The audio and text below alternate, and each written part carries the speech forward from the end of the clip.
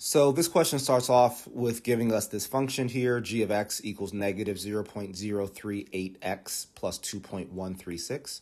The question goes on to say the given linear function, okay, and I've learned by habit that anytime I see this term linear function, I am automatically going to think of y equals mx plus b and relate that to the function that's been provided by the question. So for us, this negative 0.038 would be the m, and the 2.136 would be the b, right? Again, m representing slope and b representing the y-intercept.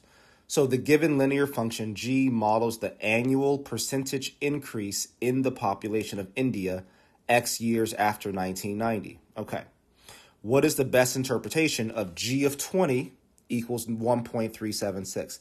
Well, the question told us that g models the annual percentage increase in the population at a certain number of years. In this case, that certain number of years is 20. So 20 years after 1990 places us in the year 2010. So in the year 2010, we expect that the percent increase is 1.376%, right? I'm just interpreting what the question gave me. It told me that g models an annual percentage increase, so therefore this is what the 1.376% is, and it told me that x represents the years after 1990, so this replacing x with 20 here in the parentheses means that we're now in the year 2010. So answer choice A, what is the best interpretation of g of 20 equals 1.376 in this context?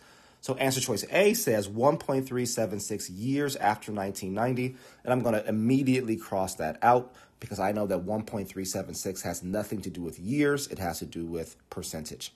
Choice B says 1.376 years as well, so that's also gone. Choice C says 20 years after 1990, so that's good because we knew that X represents the number of years after 1990. The percent increase in the population of India was 1.376% over the previous year. So I like that answer. I'm pretty sure that's the correct answer, but I'm also going to take a look at the next option as well. Choice D says 20 years after 1990, so I definitely like that. India's population was approximately 1.376 times its population in 1990.